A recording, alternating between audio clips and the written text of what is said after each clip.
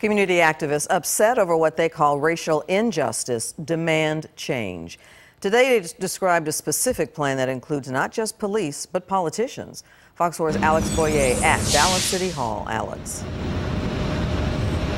Well, Clarice, we've seen these marches and rallies before, but this is the first time protesters who are upset with the current state of policing here in the city of Dallas have made specific demands to the Dallas Police Department and to those elected leaders. There are basically 4 changes that the city leaders can make right now that won't cost them a dime, but protesters say could go a long way towards restoring some goodwill and faith with the community.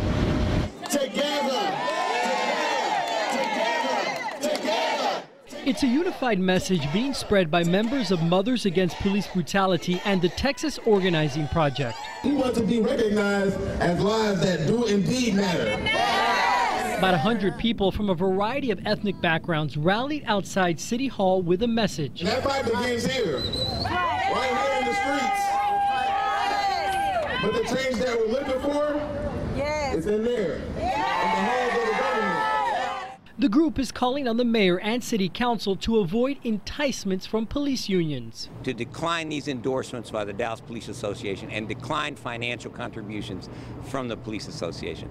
MAPB co-founder John Fullenwider says by doing so it will eliminate any influence the unions may have over elected officials who may be asking questions about a police-involved shooting. We need to depoliticize the police. Fullenwider is also calling on DPD to implement 3 changes to its policy. He wants officers involved in a shooting to remain off-duty until the investigation is complete and to undergo a mandatory drug test for all mood-altering substances, including steroids. Because it goes to their state of mind in a tense situation. And there's no reason to think that the police officers are any different than the rest of America in the abuse of anabolic steroids, for instance, or other prescription drugs. And finally, the group wants to change the way DPD handles officers who are involved in shootings. 3 years ago, Chief David Brown implemented a new policy giving officers a 3-day cooling-off period before they provide statements to investigators. But protesters don't think it was the right move.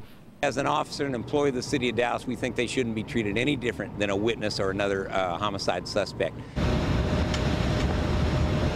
And I contacted the mayor's office to get his perspective as to that one change that they called for, but the mayor's spokesman says he didn't feel that my question was relevant since Mayor Mike Rawlings isn't up for re-election and is coming up at the end of his term limit. I also spoke with the Dallas Police Union president by phone late this afternoon. I laid out the 3 specific demands made by the protesters today, but despite that, the president said that he had no comment until he had a chance to review the specifics of those demands himself.